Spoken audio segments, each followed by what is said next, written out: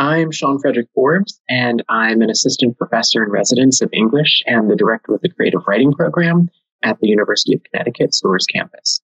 In 2013, my first collection of poems titled Providencia was published by Two Leaf Press. I also serve as the associate director and a founding member of the Sancho Panza Literary Society, and I also serve as the poetry editor for New Square, a literary journal.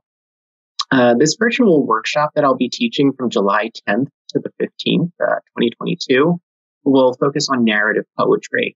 We'll read and discuss poetry by Richard Blanco, Gwendolyn Brooks, Amanda Gorman, Robert Hayden, and Marilyn Nelson, amongst others, so that we can understand this particular poetic form and how they might inspire us to write narrative poems of our own on a wide range of topics.